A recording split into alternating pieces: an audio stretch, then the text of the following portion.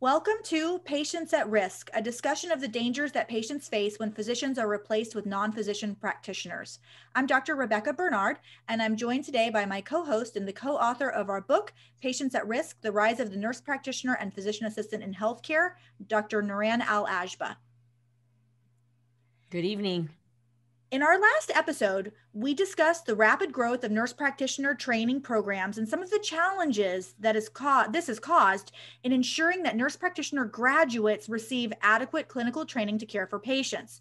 Today, we will continue to explore concerns about nurse practitioner quality of education, as well as a new trend for nurse practitioners to seek work in cash pay type practices, including opening medi-spas, infusion centers, medical marijuana clinics, and so on. To help us explore these issues, we are joined again today by Rayne Thoman. She's a registered nurse and she's working to expose unethical nurse practitioner training and practice. Rayne, thank you again so much for joining us. Thank you. Rayne, over the last few months, you've been working to shed light on the deficiencies in nurse practitioner training by posting on social media. Can you tell us, why it has come to this and why you're on this mission? Well, there's a lot of denial, I think, from some people that this is happening. And it's also, a major patient safety issue. And if people don't know this is happening, how can they protect themselves? You're exactly right. And you're right. People don't always believe it. And so that's why we have to show them proof with their own two eyes.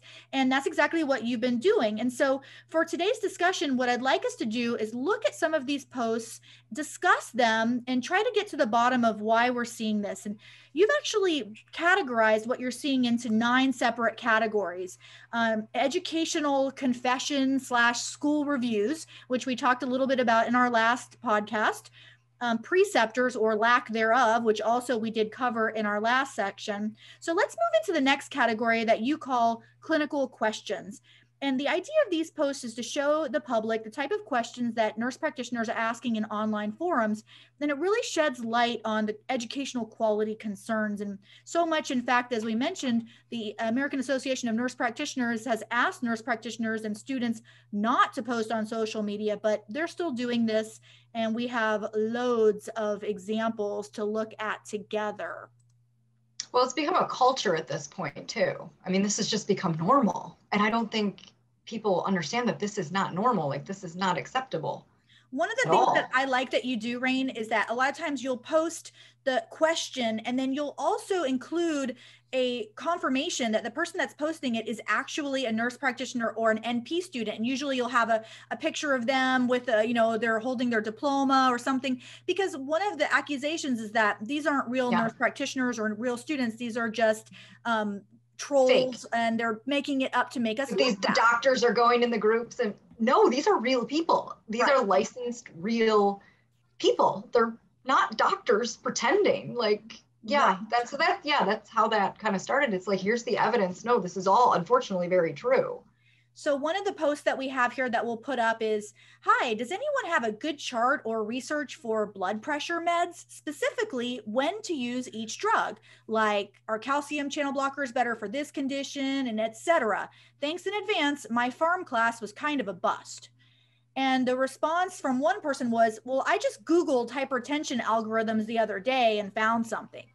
So hypertension is kind of a core primary care bread and butter. So if we're having trouble learning about managing hypertension, that's pretty scary.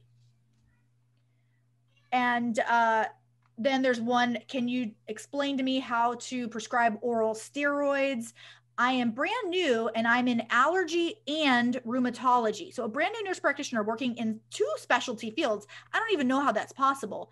And asking about using steroids, which are very commonly used in both of those specialties, and saying tapering is confusing and I feel nervous every time I prescribe outside of a Medrol dose pack. Well, I guess you should feel nervous because you don't know what you're doing. You know what I find fascinating? Steroid medications are probably one of the most dangerous medications to use without experience. And again, I'm a pediatrician, so we're talking about, for specific uses, whether it's an inflammatory condition or asthma. But again, I see so many, I've watched a kid die because someone gave them weekly steroids for a cough they had when they were laying down. and an anterior mediastinal mass got missed and she died. I was doing chest compressions on her literally, and she died. And I've never forgotten it. It's impacted me in how I practice for 20 to 25 years. And I'll never forget when I've been talked to about steroids over the years by mentors. It's like, you do not mess around with these. You think about infection because you could kill someone. You think about what you're missing. It's not just they're coughing, give them a Medrol pack. And so sorry, that one really has triggered me a little bit, just because I have watched children die from misuse of steroids. When you see a cavalier discussion of potentially life-threatening medications, you do get upset. I do, sorry. Yeah, no, I do too. And the problem is that we've discussed before, if you've never really seen anything bad happen, you don't even think about it. That's one of the reasons why we spend all these years and we see all these awful things that we need to confront, so that we're really careful and we really think through our decisions of whether or not a medication is truly appropriate. We have to weigh the risks and the benefits.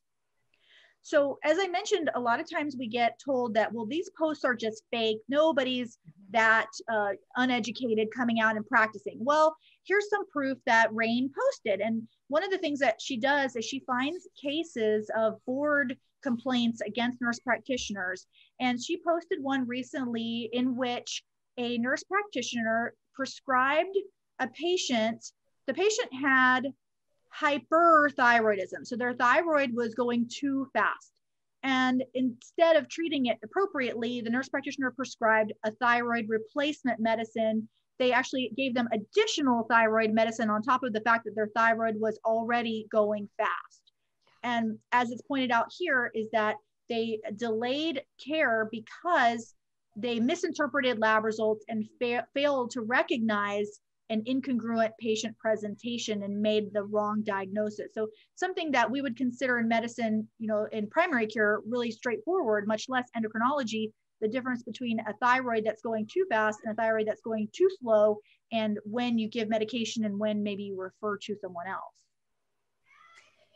And, again, I'm sorry, I got to jump in because my dad was an endocrinologist. He would be having a literal heart attack right now, simply because, it's not just a thyroid that's too fast or too slow, right? There's the pituitary gland, there's the hypothalamus, there's all these higher level functioning. And so a kid, I've had 2 children now with thyroid being off and a different child with growth hormone being off. And of course, before we scanned the head, which is a standard, very knowledgeable thing, both ended up with tumors in their brain.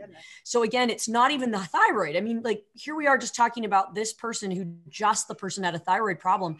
You have to think about the other couple layers and places where there's a problem. But if you don't learn these things, you don't even know. Right.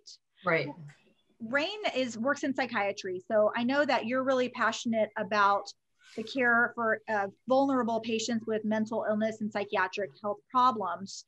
And that's one of the things that we're seeing a lot of posts about, because there's what they refer to as a mass exodus from family nurse practice, which it has traditionally been the most common type of nurse practitioner, and more are choosing to go into psychiatric and mental health nurse practice. Rayne, what's your take on why so many nurse practitioners are seeking psychiatric certification? Well, because the family nurse practitioners can't find jobs. I even saw that in my program, and they don't have any psych experience. And I think some of them genuinely do, they do say, well, I was seeing a lot of psych, when I was working primary care, there's a need. Okay, I can appreciate that, but you still should probably work in psychiatry before you do it. Like nurse practitioner, it's a foundation. Like you're supposed to have nursing experience. And psychiatry is so specialized, but these schools just let them in. And, and they make a lot more money. That's the other thing. There's job security, but now they're oversaturating the market. Well, that's one of the things that was on some of the posts that you shared, where a lot of people are speculating that to go into psych is a very well compensated field. And in fact, we'll share the screenshot of this advertisement for a YouTube video that's promoting people to choose psychiatric. And it says, get paid more than a doctor as a psych nurse practitioner. So there's definitely a push towards going into psychiatry because it's more lucrative and because maybe there are more jobs in that market. Yeah, they don't even hide it. And it's really sad because then, some of the posts that you've shared from psych fields is just, it breaks my heart. Like there was one that you shared that actually got the attention of a senator, a state senator out in Washington. Do you have that in front of you to share that information? Which one? If not, I can read it out. It's, yeah, I know which one it is. Yeah, because somebody tagged her in there. Yeah, so this was a person, Yale. a Yale graduate, psychiatric mental health nurse practitioner, and you linked to her that there she is, and here's what she said. 18-year-old female with depression starting at age 11, suicide attempt at age 16, reports anxiety and depression worsening since starting college. And then she goes on to describe what sounds like a manic episode, and also says that the patient overdosed on lamotrigine that the nurse practitioner, prescribed at the first visit. So this is a high risk patient. And so the nurse practitioner says, I have her down as rule out bipolar disorder. She was just discharged from the hospital yesterday. I plan to see her within the week. How would you proceed? I'm thinking lithium, but I'm worried about her overdosing on it. I just don't even know how to respond to something like that. This is a young woman who's already attempted suicide twice, and she's being treated by a psychiatric nurse practitioner who's asking how to treat her on Facebook. From strangers. Well, and also there's this point, like a medication is her problem. If we could just change the medication, we can fix the problem. And I think it's demonstrating a real misunderstanding of what the problem is and the layer upon layer of issues that are going on. There's family stressors. There's, probably, again, this isn't my area of expertise, but probably some depression, probably some more long-term, what we'd call dysthymic, which is just a really low mood or low energy. I mean, there's so many things I could say about this one paragraph. And it's not as simple as just put someone on lithium to fix it or band-aid the problem. Not at all. And so what I love that happened here is Rayne really made an impact, because someone else saw this and they wrote, well, I looked up this person on her website and I found out that there's no supervising physician for her. Yeah. So what's going on? And Rayne says that's because it's an independent practice state. And so someone tagged the state senator and said, this is why practicing medicine without a medical license is dangerous. And if you do it, don't even try to outsource it on Facebook. And so Patty Kuderer is her name. She wrote, I read it and I'm engaged. She asked to be contacted via her government email and says, thanks for reaching out. So Rayne, I think that this is the type of example that gets attention because it shows how egregious this type of treatment is and how dangerous it could be. And this could be your daughter, your sister, your child. This is not good. And this is somebody that graduated from Yale. Thank you. And this is not a diploma mill. That's a good point too. Of experience. That's why, this is very real. Like that's, because people, I've had comments like, oh, you're putting people's names. Well, we're all licensed, right? That's all public information. It also makes this abundantly clear how real this is. These are real people. And especially in Washington, where I'm at, of course. And, two of the cases that you've pointed out, number one, this one in Washington State. And then, of course, Jay Baltz is also practicing telehealth in Washington State. Yeah. And I did send Senator Kuderer a copy of our book. And so to follow up on the work you're doing, Rayne, as well. So I did send that off, I think last week or whenever, probably within a couple of days after you had done this and pointed this out. And again, I just think this education is so important because we're very willy-nilly. Washington State is extremely underserved for psychiatric care. A lot of us have done different pilot projects to try to help expand it, but it's being flooded with these psychiatric nurse practitioners who are just kind of throwing medications at people. Right. And I think you see a lot of child psych ones too. And I think it's because they don't have the preparation that, a physician has to do. It's a 2-year fellowship, right? It's not 1 year. It's 2 years for child adolescent psych, correct? Well, they do 4 years of psychiatry, and they have to do another 1 to 2 years extra of child. I think it's and 2. Sometimes 3, depending on the program. So some of them are expanding. 5, 6, up to 7 years after medical school, not 100 hours. Exactly. And I'm told, because people post on these posts, they're like, most psychiatrists will not even touch child and adolescent, even though they do have the training in that 4-year residency. And I actually looked up because they do like 6 months. It depends on the program. I looked up residencies because I was curious. So they have more, a psychiatrist has more training than a psych NP, and they don't even want to do this Yes, because because they know it's dangerous and high liability. Right, and they don't want to harm anybody. Exactly. That's why we have child and adolescent psychiatrists. And right. And so these are the types of cases that they're seeing. Like, here's some more. One nurse practitioner is talking about one of her patients that's a 10-year-old boy who threatened to shoot students and teachers at his middle school, and says, the father wants meds. What should I start him on? This is a potential Columbine shooter we're talking about. I mean, I don't want to make it sound overly dramatic, but this is a person who's threatened to shoot someone at school. It could just be an idle threat, but you've got the treatment as saying, what meds should I start them on? And you're asking Facebook? Well, and he's a danger to like others. That's usually. Exactly. Well, and again, this is highly unusual. So when you think of how many children actually threaten, I mean, again, I know the media makes it seem very common, but when you have a child of this age threatening to shoot someone at school, that you need to take seriously.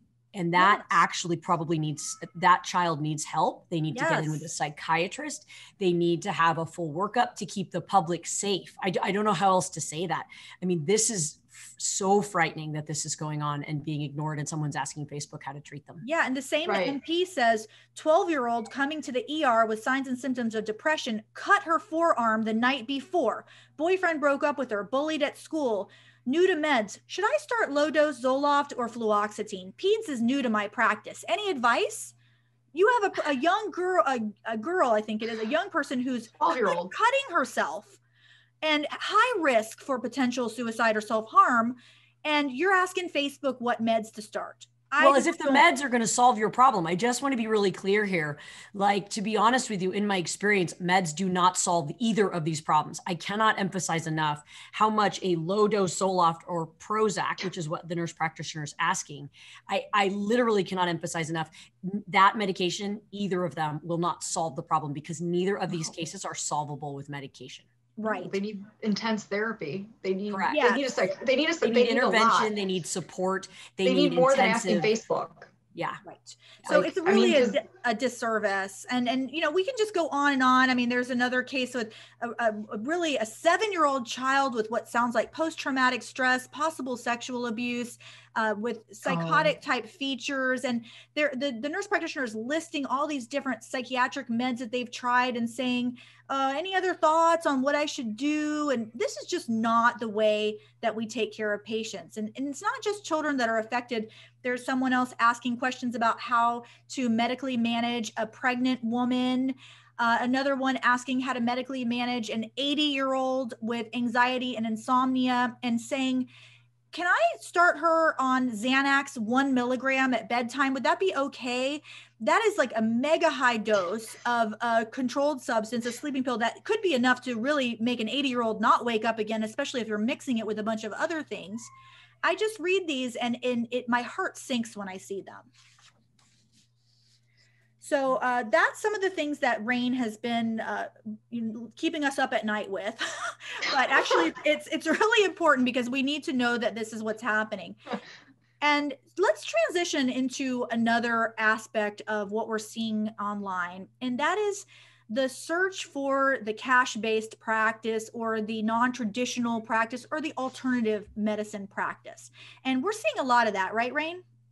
Yeah, I mean, there's groups devoted to, side hustles and nurse business and elite nurse practitioner groups, and they're encouraging one another to do, which to me, that's more alarming than anything, because okay, you're always going to have people that want to act this way, right? Physicians do these things. Like, let's be honest, they do. Mm-hmm. You guys don't have groups. Like, you kind of go rogue and go do whatever shady thing, right? You're not all, this is like, they're teaching one another, they're encouraging it, they're creating courses. It's like, this is not what healthcare is. I think the elite nurse practitioner group is one of the most interesting examples of this. And you've shared quite a few posts from that group, but it's not secret to go on to the elite nurse practitioner, and their symbol has a $sign for the S in nurse.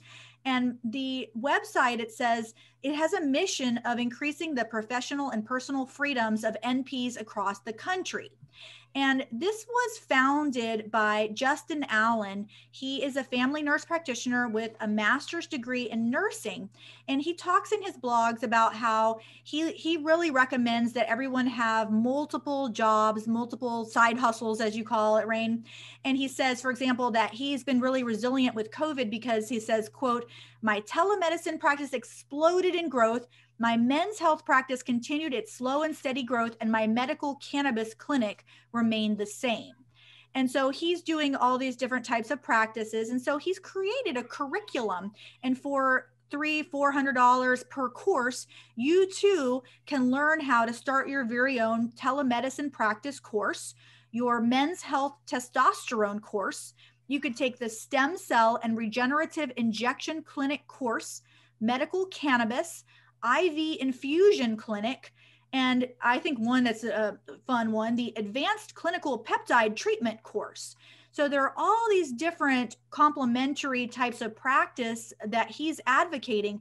And one of the things that he says in his blogs, that the reason that he advises this is he says, these are cash-based practices. And so you're able to actually make a lot of money, and you don't have to worry about billing Medicare because Medicare doesn't cover these kinds of services anyways.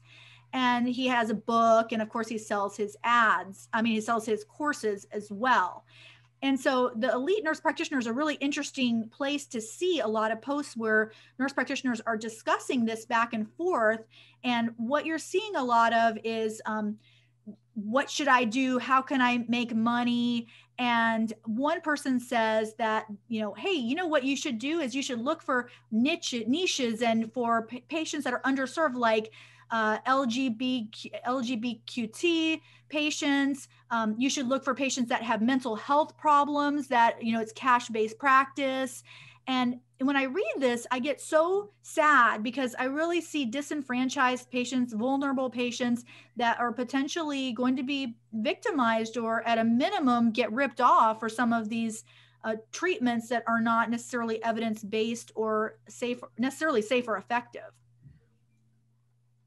Well, and if I may add, I'm looking at where the elite nurse practitioner says, I require labs before every appointment. Before the appointment, it's my policy.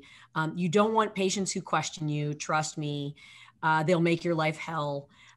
You have a policy, just follow it. If they don't like it, they can go somewhere else. And what's even more fascinating is the Washington State Medical Board did a sweep of the state, and every single physician at all doing any testosterone clinics, growth hormone clinics, things like that about vitality and health, they removed the licenses of all of them. Wow. And it expanded into Pennsylvania. I've done a lot of research on the medical board for other reasons, and it expanded into Pennsylvania because some of these docs were working back and forth and collaborating. They have all now have a black mark on their record and have been pulled for, they're unable to practice. And yet it's going on in Washington State, right? It's going on because if you're a nurse practitioner, you can do these testosterone growth hormone clinics and nobody's going to oversee that or pull your license. So to me, that's really been a frustration because some of these docs will tell you, this is how I was doing it. No one has died. I was following this protocol. This is the science behind it. And what's interesting is if you're a nurse practitioner, you can just do it. Wow. Yeah, it worries me because number one, a lot of what they're doing is not evidence-based, and it's just really for making money. And for two, because we've been sold the nurse practitioner and physician assistant profession as one that was created to fill the gap of the supposed physician shortage and to reach underserved patients and to provide primary care. And of course, nobody these days is that interested in doing that kind of work because it's really hard, because it requires a lot of dedication and study, and because it's not always as well compensated. And there's a lot of challenges with documentation and getting compensated for your work. So I get all that, but the answer is not just pursuing these cash practices and letting nurse practitioners do them autonomously. So some of the posts that I have here, there's just so many nurse practitioners that say that they want to go into aesthetics. That's the big thing. Don't you see that a lot, Rayne? Yeah. I mean, I think I tweeted 3 of those today. Yeah. Everybody wants to do that.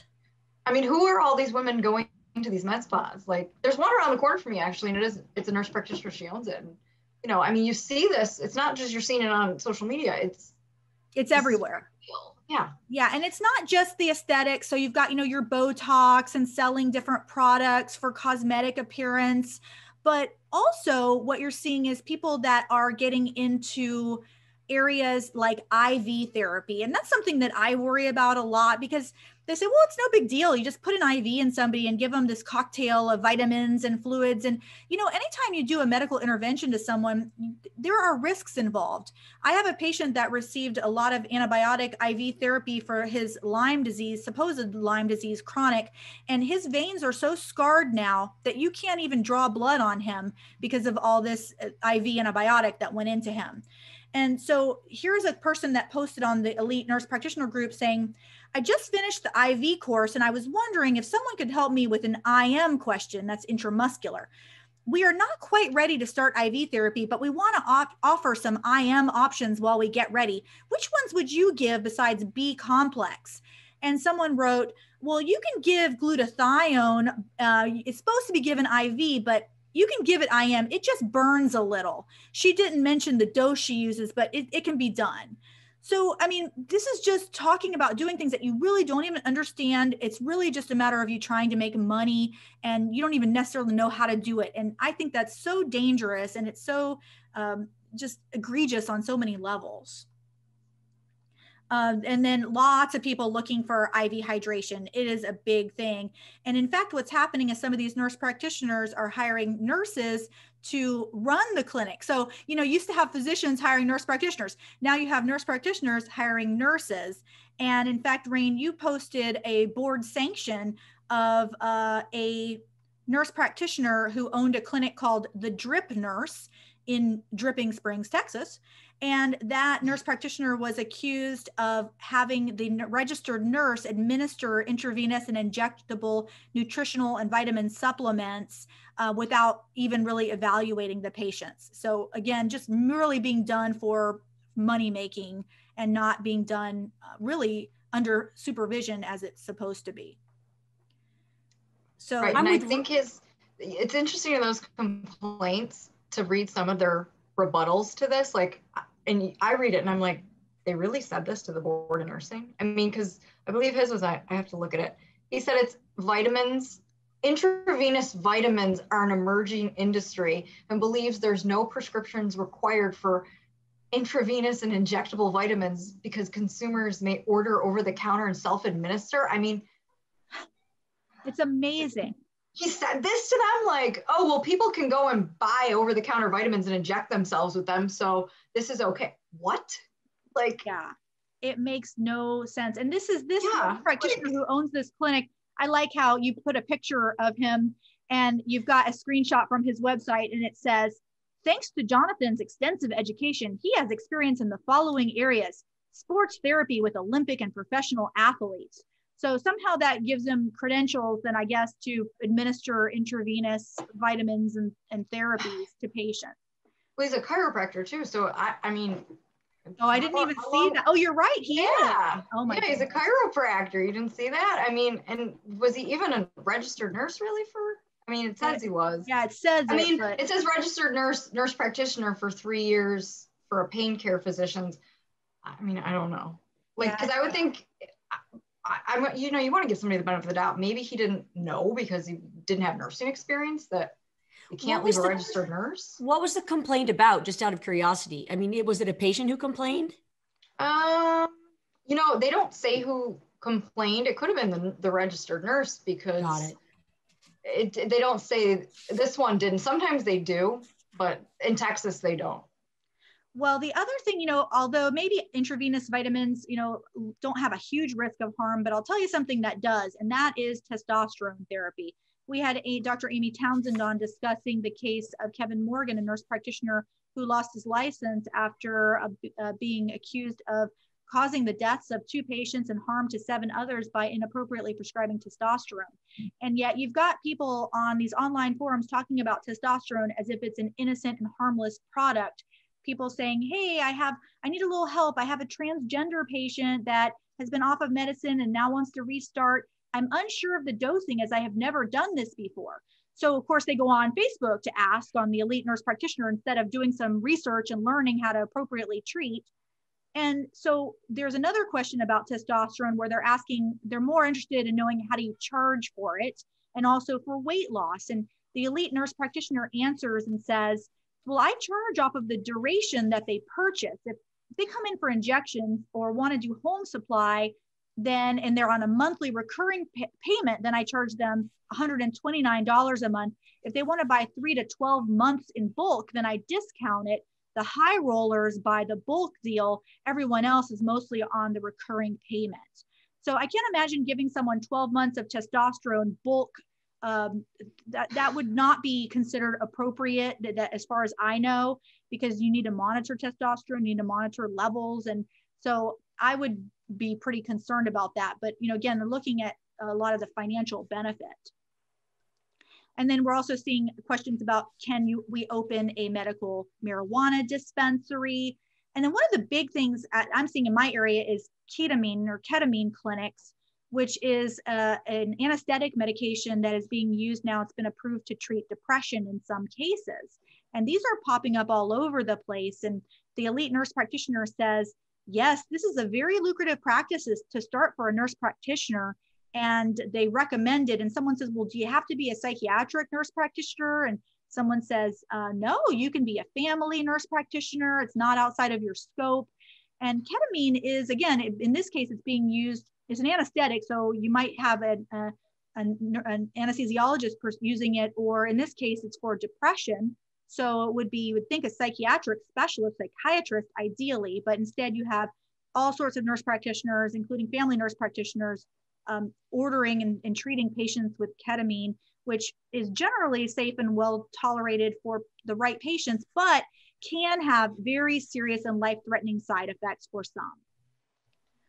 So really dangerous stuff. And then I think it's very interesting that he's doing a advanced clinical peptide treatment course. And Rayne, you kind of alluded to this. This is like growth hormone and something that they call like wellness hormones.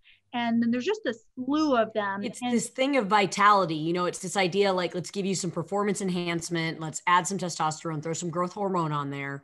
And I love that he says the best part about peptides, it's a cash, it's safe, and provides significant results. And the safe part, I'm with Rayne on this one. Like, I wonder who these people are that are paying so much money to get all these hormones and things that haven't been proven. And the fact that it flies under the radar of the medical board and the nursing board, to me, is absolutely phenomenal. And I think as more people die, obviously it's going to become a more popular thing. So I do think many cash practices have not been successful. I do live in an underserved area, and many of these have people have tried to do them and they haven't done well. So I'm with Rayne wondering, like, who has all this money to pay for these unproven treatments, and how are these nurse practitioners generating this cash cow? I think there are a lot of desperate people that are seeking to feel better.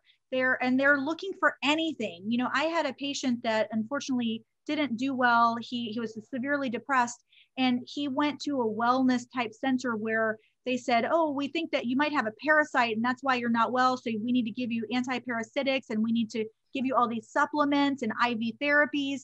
And he actually did really poorly and had a very bad outcome after he sought that level of care, instead of going towards a more appropriate medical care that maybe would have helped him. But he was looking for help. He was looking for answers. And I worry for patients that are being preyed upon. This isn't just about vitality. This is also patients that have serious medical problems or serious psychological problems, and they're just looking to feel better, and they'll do anything and they'll pay any amount. And we need to make sure that they're not taken advantage of. Like one of the things you mentioned about, the boards coming down on this, it's starting to happen. Rayne posted a screenshot of someone asking, has anyone used amniotic fluid trigger point injections or joint injections? I mean, I wouldn't even imagine something like this. And is there an issue with that? And then Rayne posted a board sanction of a nurse practitioner who had been practicing for like 1 month, I think, and then performed an experimental procedure using human placental tissue that she injected into a patient's lower back. And in response to that, she said that she thought it was okay because she gave other kinds of trigger point injections. So, why not do amniotic fluid injections? and then another one doing something like that with human umbilical stem cells. So this is popping up everywhere. Some of the boards are sanctioning it, but I'm sure a lot of it is slipping under the radar. Until the boards are sanctioning it, we have Rayne to help keep us abreast of what's going on, because you're like a one-woman dynamo finding these cases. And people I think, send me them. Like, that's the thing. Like, you're like because when I got on those message boards when I was still in school, you know, I found other like-minded people, and, you know, we would send them to each other every day. Like, oh my God, look at this. Or, you know, and so other people send me them, but. Rayne, have you gotten a lot of pushback or had been bullied or been mistreated because of speaking out? Well, it's funny because the last one we just posted, the amniotic one, that was a while ago, but I remember somebody like, and it was a nurse practitioner, jumped on there and was like, you're exaggerating. Like, they didn't really do that. Doctors inject amniotic fluid. And, you know, yeah, some people, they're not, yeah, I get crazy messages sometimes. Somebody posted a background check that they paid on me a few weeks ago. That was lovely. I mean, yeah. Yeah, Naran and I get a lot of that too. We've been thoroughly investigated and vetted, and fortunately, we seem to have come out relatively unscathed. I think if you speak the truth, people will look for ways to punish you for that, and that's why, you know, we try to hold ourselves as carefully as we can, knowing that we all mess up, we've all made mistakes, but we're just trying the best that we can to ensure that patients get safe and effective treatment. And you deserve a lot of credit for that, Rayne. I mean, I figure even if one patient across the country per day sees your posts and sees what you're exposing and what you're trying to do, I think you're saving lives. So honestly, to me, that's really incredible. Hopefully. Thank you. I don't even think it's hopefully, I think it's happening, because I think it's really important. No one's saying don't go see a nurse practitioner, right? No one's saying don't go see a PA. We don't feel that way. What we're saying is know who you're seeing and know what their expertise is. And I think you're showing there's this kind of loosey-goosey approach to this expertise, and it's not regulated. And so you are saving lives. In my opinion, there's no doubt. Thank you so much for joining us again. And thank you all for listening. We encourage you to subscribe to our podcast wherever you listen. It's called Patients at Risk. And also to our YouTube channel. We encourage you to get our book, Patients at Risk, The Rise of the Nurse Practitioner and Physician Assistant in Healthcare, available at Amazon and Barnes & Noble. And if you're a physician and you're interested in learning more about this, visit us at physiciansforpatientprotection.org. Thank you, Rayne Thoman, so much for joining us. Rayne, you're my hero. I'm dead serious. And we'll hope to have you back for more exciting discussions and interesting topics.